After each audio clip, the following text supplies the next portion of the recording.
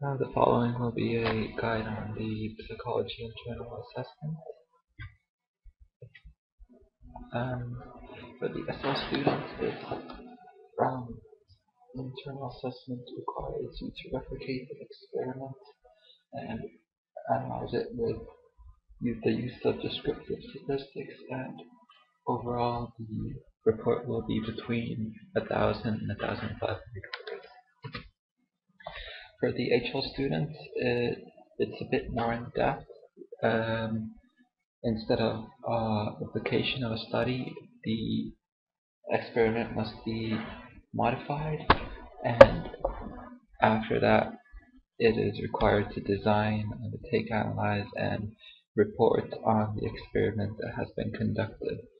And not only are you using descriptive statistics in this one, but also inferential, which we'll go a bit deeper into.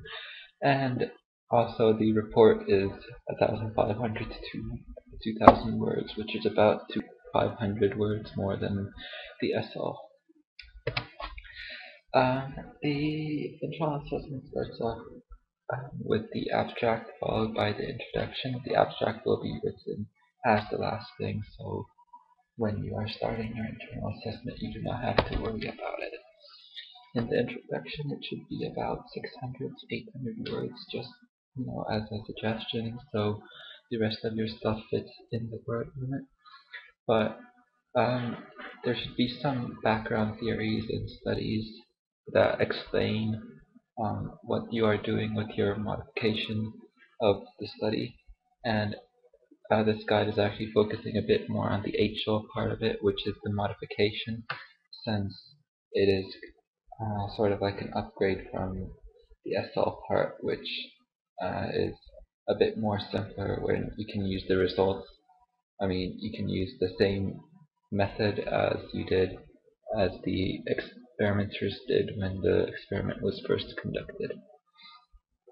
And for the HL students, in the introduction, it clearly needs to be said what your null hypothesis and experimental hypothesis is, and it is very important. So later on, you can nullify or accept your hypothesis.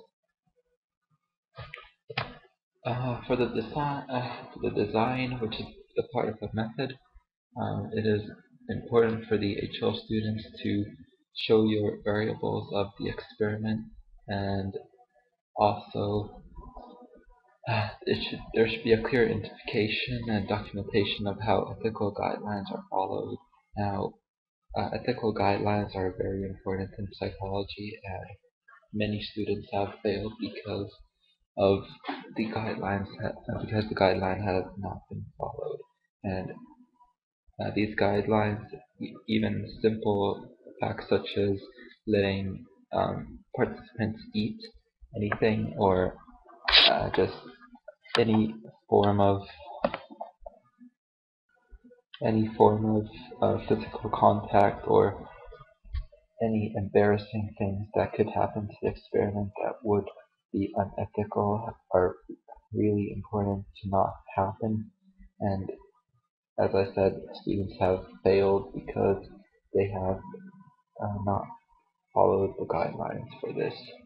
So this is a very important thing to consider when doing the modification of your experiment, but hopefully your teachers will know if your experiment is ethical or not based on studies that the design that you show them. The next part would be finding the participants, and as I said, you're making an experiment in um, in your school. So what you can do is use a opportunity sampling, which is what most people do. Find about 10 to 15 people, which is good for these IAs, and just get any classmates, anyone over 16 that is able to participate in the experiment. And it should be stated that the reason why you're using a specific kind of sample, because this also gets you these important 2 marks. For the procedure, it should be pretty well planned out. The information that you are obtaining, it should be relevant to what you are investigating. So, and also if you are asking any additional information such as nationality or age or something, be sure to include that in the discussion and don't just forget about it completely, because that seems to be a problem if it is asked to, for example, list the name and gender and nationality, but these are then not considered at all when we're actually evaluating the results. And you have to include the necessary materials that um, you're using, and these should be in the appendices, which also go with the report format, but we'll discuss those later. Okay, once you have your results, it is you have to show them clearly. This can be done through graphs and diagrams and tables and all this, and it should be evaluated clearly. The graphs should have their headings. They should be accurate, and clear, and there should be relevant hypotheses of the study. These results need to be presented in some sort of a table just in order to obtain these marks, because without a table there is no way that can clearly state or show what your experiment is supporting. This next bit is the inferential results, and this is a bit harder to do than to just describe your results. Um, in this part, you will need to actually evaluate what you found, and there are various tests that you can do for this part of the IA. And the most common test, most likely used for this, is the Wilcoxon sign test, which shows a pretty interesting way of looking at your results and seeing um, if they make sense to what your hypotheses are asking. And the results of these inferential statistical tests should be accurately stated, and in this part it should be said whether you accept or reject your null hypothesis.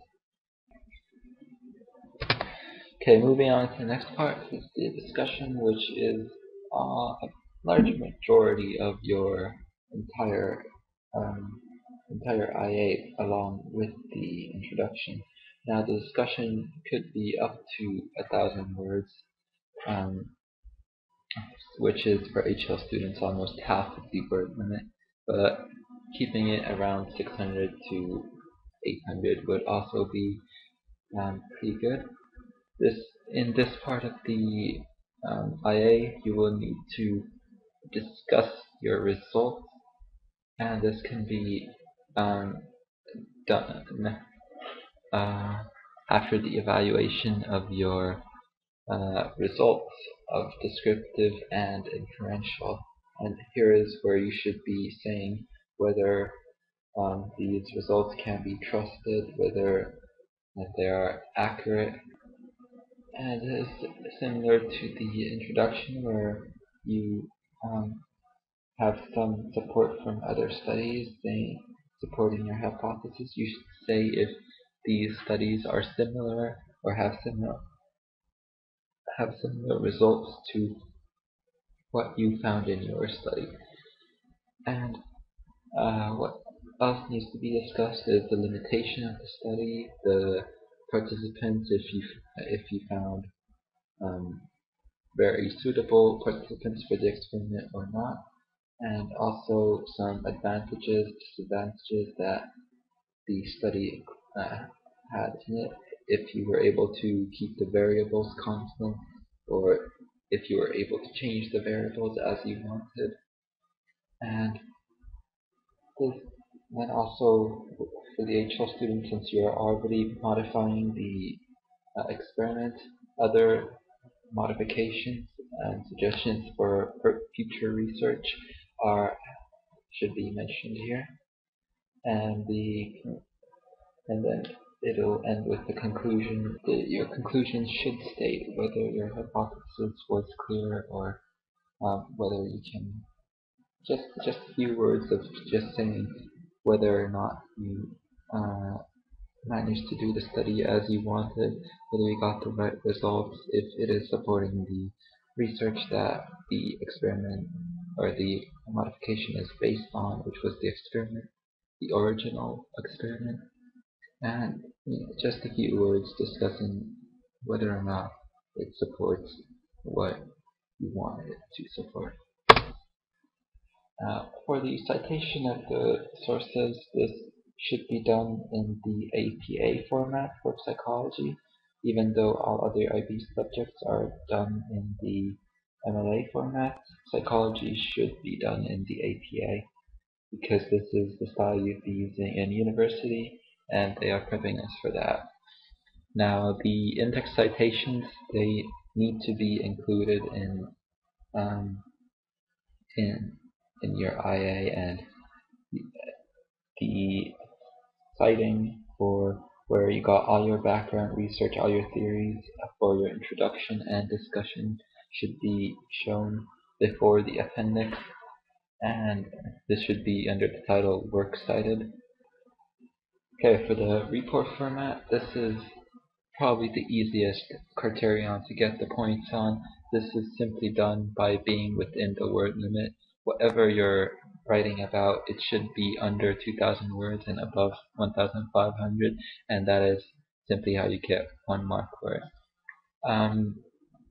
Simply labeling the appendices appropriately, which is also another easy thing to get marks for, and the abstract is also included in this, but this is just a summary of the whole experiment, and should just be worried about once you have written everything else. And they should also include a table of contents and in the after the title page, just so it is clear and easy to read IA.